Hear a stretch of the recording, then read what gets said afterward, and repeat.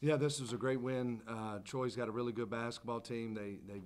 They're coming off back-to-back 20-win seasons. They got a great coach. They're a physical team. They're a great defensive team. I thought our guys in the first half really set the tone on the defensive end. And then Isaiah Cozart, KB, that's the first triple-double in school history. That's pretty good. We've been playing basketball here for a long time.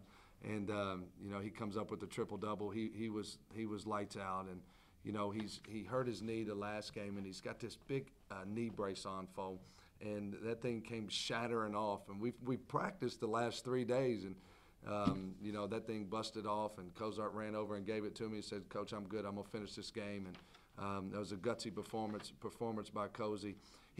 Cozy just cleans up a lot of mistakes when we're out there pressuring and guards get downhill. He just gets his hands on so many balls, and he affects so many balls. So many shots, and I thought Leland Walker was fantastic, 14 points, 6 assists.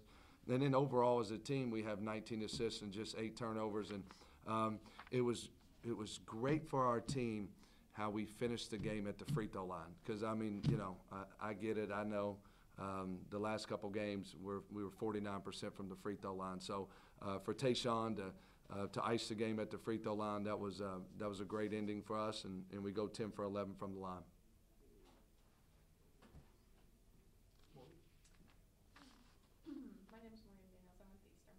Hey, Morgan. So my question with you is, you guys are coming off a couple of difficult losses, and so how does tonight's win, especially the way it happened, and just like the power, Cozart's making history tonight. So what does that mean coming off those 2 losses? There were 2 tough losses. We've really struggled on the offensive end, making shots, and tonight the balls went in for us. We got a good shooting team. And sometimes in basketball, they just don't drop. And, what you learn is you got to be able to win an ugly game where you don't make shots. But I was excited. We made shots. We were able to get into our press. We come up with 8 steals. I thought we defensively, especially in the first half, we were really good on the defensive end.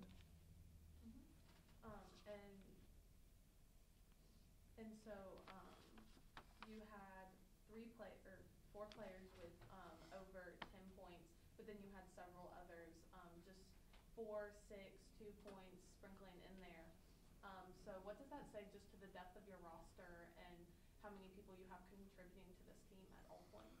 Well, we got great depth. That's the one great thing about this team. And, I thought Colin was really good off the bench for us tonight.